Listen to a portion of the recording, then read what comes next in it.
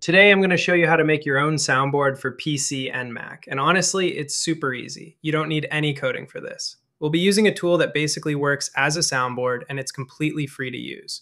You might have heard the name VB audio cable before, but if not, don't worry. I'll guide you through everything step by step like a proper beginner tutorial. So let's get started. First of all, download it according to your setup. I'm on PC, so I'll download the Windows version. If you're on Mac, you can grab the Mac version. Once the download is done, just extract the tool and install the version you're using. For 64-bit users, right-click on the setup file and run it as administrator. Otherwise, it won't work properly. After a few moments, you'll see a pop-up saying your installation was successful.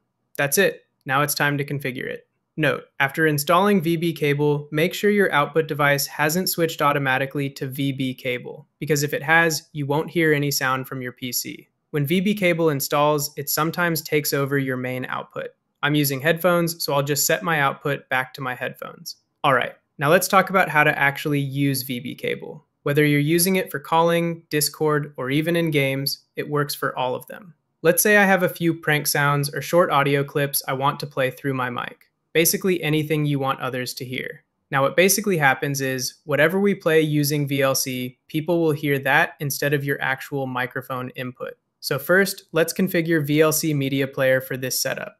Open your VLC, go to Tools, and then Preferences.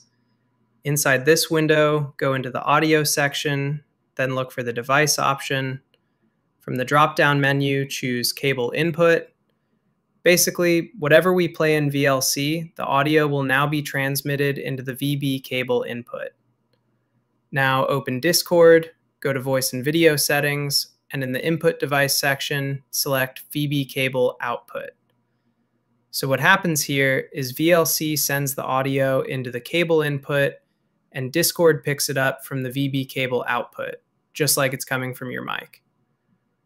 You'll notice when I play a song in VLC, it starts monitoring, and when I stop it, the monitoring stops too. That's how you know it's working.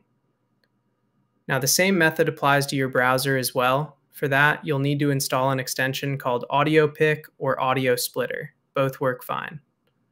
After installing, just play any music or video in Chrome and set the output of that tab using the extension. This way, it works just like VLC. It sends your browser's audio into the cable input, and then VB cable output can be used as your mic input. Whether you're using it for Discord, games, or even for calls, the process stays the same. And that's a quick and simple tutorial for you guys. If there's anything you didn't understand, just drop a comment and I'll help you out there. Till then, take care of yourself and your family. This is Austin, signing off.